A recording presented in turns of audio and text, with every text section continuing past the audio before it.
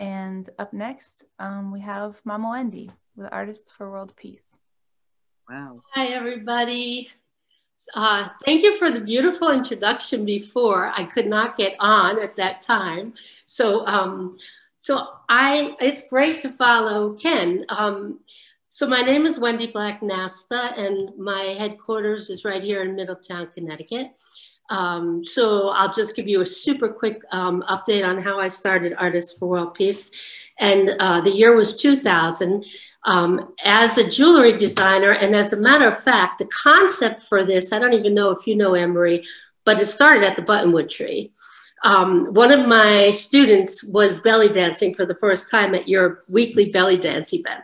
So I had a jewelry class every Wednesday. So I canceled the class. In solidarity, we all went to the Buttonwood Tree to see Celeste dance for the first time. It was a gift to herself on her 50th birthday. Wow. And it was sitting there in the Buttonwood Tree seeing these belts that these belly dancers were wearing. So I thought I wanted to make one of these belts. And literally the next day I got a phone call from Bill Daly of the Hartford Courant. He's a reporter. He was the reporter there at the time. And he called, he said, I'm calling 4 visual artists living in Connecticut to ask, what are you doing with all of the European currency that's being taken out of circulation to be replaced by the euro? So I thought what I'll do is I'll take all the currency and combine it with gemstones from around the world and make an international belt for peace.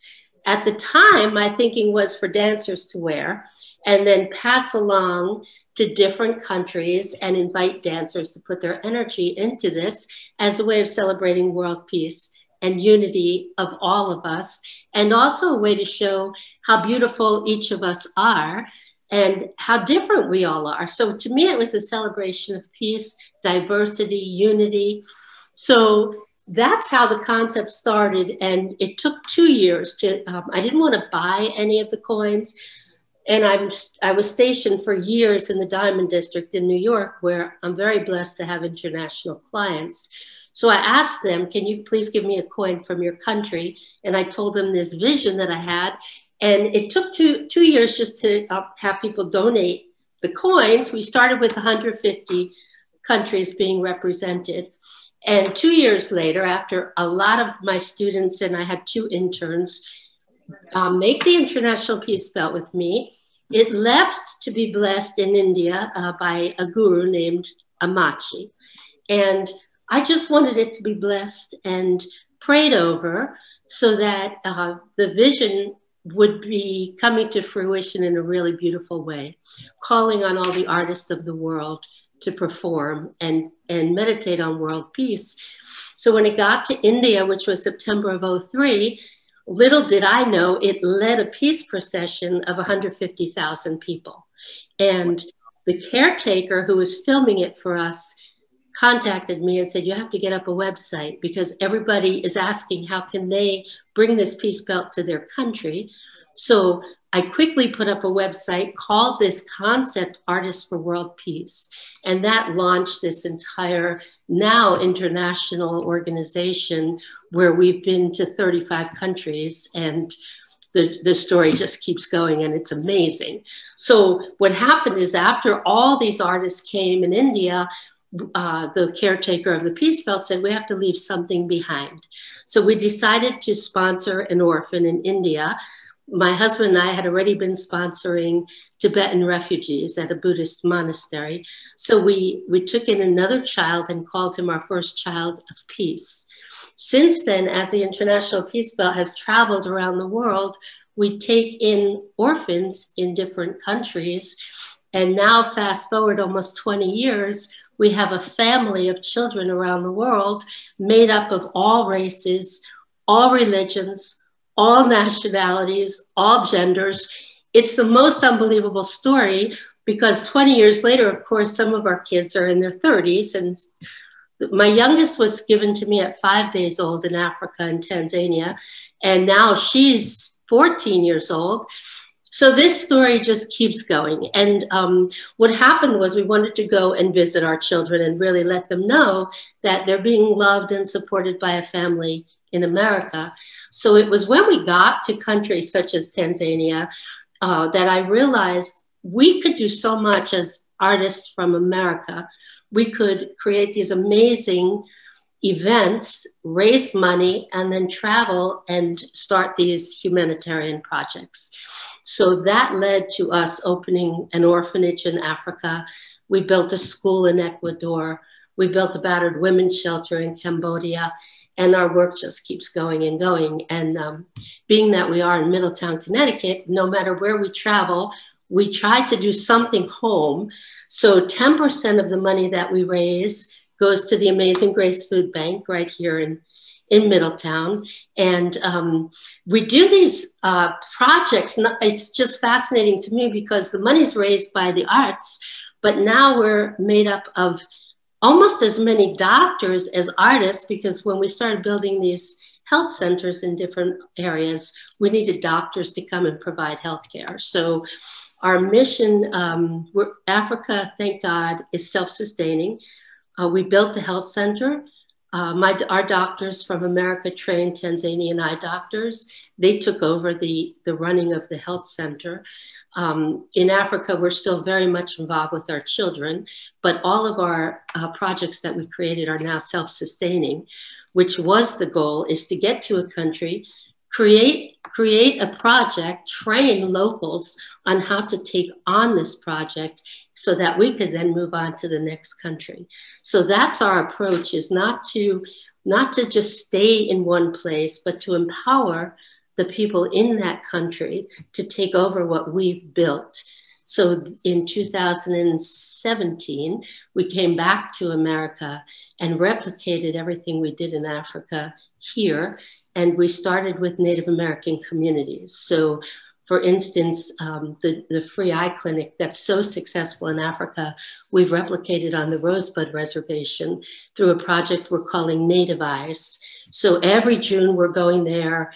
We had to cancel, of course, due to COVID, but we did have a travel team of 52 ophthalmologists, optometrists, opticians, where there's so much energy now with Artists for World Peace that when we go, we could take care of 1,500 patients at each clinic. So our impact is pretty profound, especially considering it started by going to watch belly dancing at the Buttonwood Tree. So to me, it's so much fun. It's like you just, you get this vision and you just go and don't worry if you can make it or not. And so the way I look at it is just every day, we're approached by so many people. We're welcoming to all artists, any artist who wants to work with us, contact us through our website, artistsforworldpeace.org, or, we're right in Middletown. We're right on in the DeKoven House on Washington Street.